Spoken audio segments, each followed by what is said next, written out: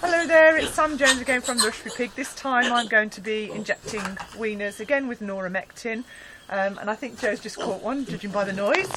So I'm just using a syringe, small syringe again, making sure that the needle, the diameter is great enough for the noromectin to come out, but also it's long enough to go into the muscle. Okay, Joe, if you want to come here. Again, just feeling around the neck, finding and making sure, if you can possibly come around this side, make sure that it's back from the ear but also perpendicular to the ground. So there's a nice bit of fat and muscle there. I'm just going to change sides. I make sure that the piglet's quite firmly held, put the needle in, inject and then rub. And that's it. That piglet's done. Okay.